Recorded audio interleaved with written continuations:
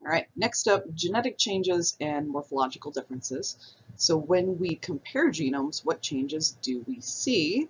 And then what does that mean in terms of having different phenotypes? So we've got some basic types of changes in sequence and organization's genome. So we've got on top our kind of wild type sequence here. All right, and now what can happen is we can have a base substitution where one base is switched up for a different one. Okay. We can remove a base, which is actually going to change the reading frame of the remainder of the sequence. We can insert a base, or multiple, which is again going to change the reading frame of the sequence, unless if we're in deletions or insertions by multiples of 3. Okay, you'll get a amino acid residue or multiple added or removed, but you're not going to change the reading frame if those insertions and deletions are multiples of 3.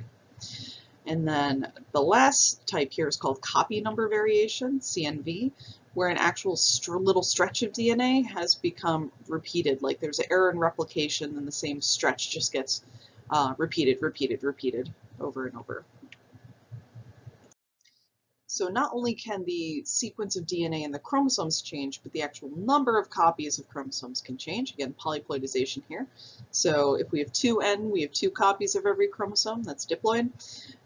Say that could get doubled in like a meiosis non-disjunction event, and you get a tetraploid individual that has 4 copies of every chromosome. And this can keep going higher and higher. Like wheat and such is actually a hexaploid. It has 6 copies of the chromosomes in it, so that can accrue over time. Okay, kind of going back to that copy number variation, that variation in the sequence there, that block of DNA could just, a large chunk, not just like at the base level, but like almost thousands of bases can become duplicated and repeated over time, massively extending the length of the chromosome and giving you lots of different copies of genes to work with and selection to play with as well. And that is how we get gene families, when you have a very similar gene getting copied over and over, and then those slowly change over time and morph into different alleles and things. And then you get that sort of beginning of that robustness, that multiple ways of doing the same thing, so that if something happens to gene A2 over here, well, you have A3 and A4 that have similar functions and can possibly kind of sort of cover for the loss of A2. This, so we can see this in amylase. Humans have different numbers of copies of amylase in their genome. Amylase is a enzyme that breaks down starch. Okay, it cleaves the bonds in the starch and helps you digest them easier. So if we look at populations that historically have had high starch diets, like rice and potatoes, they have accumulated more copies of amylase in their genome on average than populations that had lower starch diets, maybe sort of higher protein or fat. And so we can see that in humans actually, so this, the usefulness of that particular enzyme, there was a benefit to accruing more copies of that enzyme if depending on the diet in your region. So once you have those duplication events confirmed, you've got your ancestral gene here that gets duplicated, and then it might get duplicated again, and you start to see different functions emerging, and then continuing on, you have differences in function, differences in expression pattern. Pseudogene is sort of a remnant. It's no longer functional, but it's still there, and you can use those to sort of see back in molecular time how the ancestral gene might have looked. And so an example of this in humans is myoglobin. Okay, so the ancestral gene has been duplicated and copied multiple times. So we still have this the sort of original myoglobin gene that is expressed in muscles, but at some point there was a duplication, and this particular globin is now expressed in blood.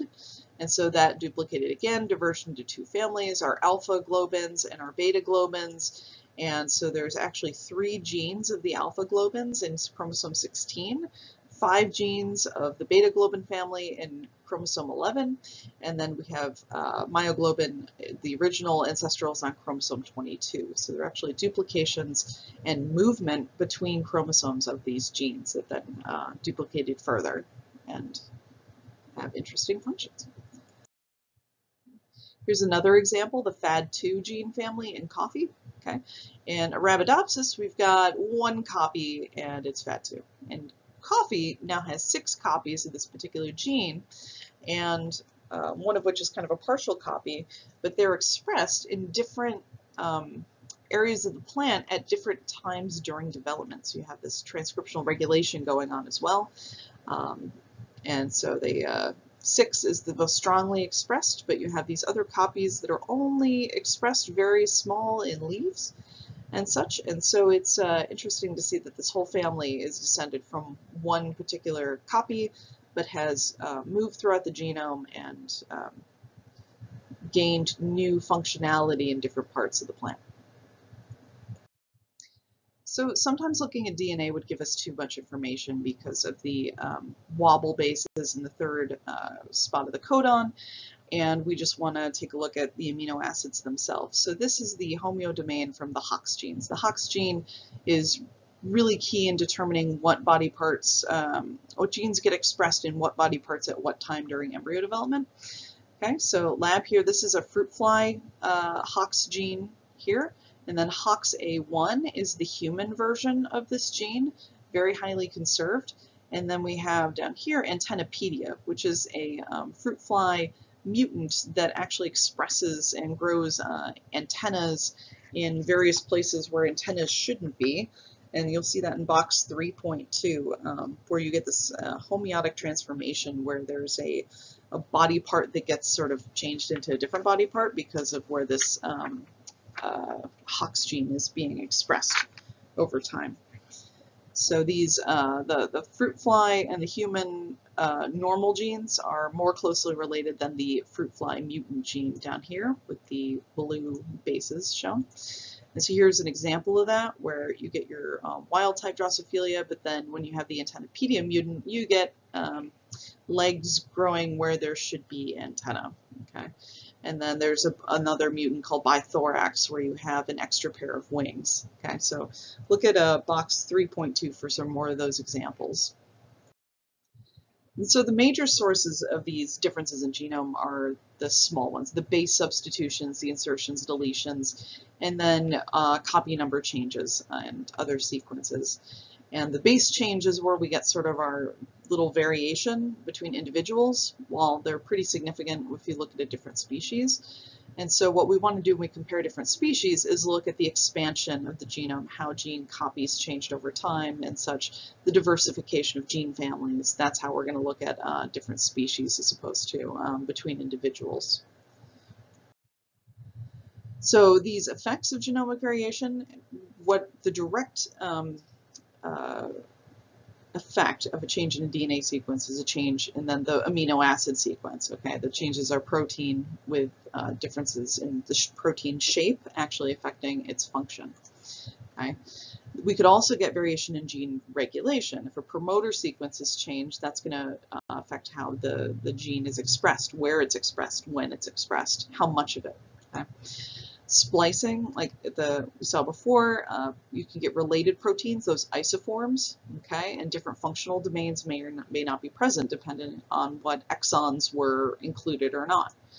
And then we can get new genes that just sort of pop up in new functions, but that's extremely rare. But when it does happen, it can have a very significant impact. So you're going to look at box 3.3 about origins of novel genes there.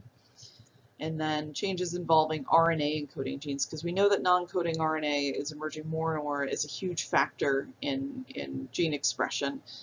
So that is going to, changes in those sections will change how other genes are expressed. So depending on whether or not you're looking at individuals of the same species or closely related species or very different species, there's different amounts of genomic variation that are going to contribute to how different your phenotype is. So when you're looking at individuals of the same species, you're looking at just specific changes in amino acids, results of small mutations and such. But when we're looking at closely related species, novel genes and splicing variations become more important. And then if we're looking at really distant species, there's maybe regulatory sequences as more prominent of a consideration compared to the overall contribution of mutations and such. So an example of how regulation, as opposed to actually changing the coding sequence, gets you a phenotypic variation. If you look at, there's this KIT ligand in Northern European populations, so like Dutch, Scandinavian, and such. And in the promoter region ahead of this KIT ligand gene, you have this particular little sequence here. And with this sequence with a adenine residue here, you end up getting a high level of expression of the downstream gene, and you get darker pigmentation of hair. There's a single amino acid switch here that lowers the level of KIT ligand expression in this particular Northern European population that produces sort of a blonde hair effect. Now, this gene is one of 5 or 6, I believe, that affect human hair color. There are other ones, and especially in other populations and such. This one is not actually tied to blue eyes, because there are hair pigmentation genes that are tied to also eye pigmentation. But within this population, just this change, it's pretty far away, 350,000 kilobases away, was enough to change the expression level and change hair pigmentation color. So sort of in summary, genomic changes to the DNA will produce phenotypic variation due to mainly changes in amino acid sequences or changes in the expression pattern of those proteins, and then changes in RNA splicing, how the RNA is assembled together when you cut out the introns.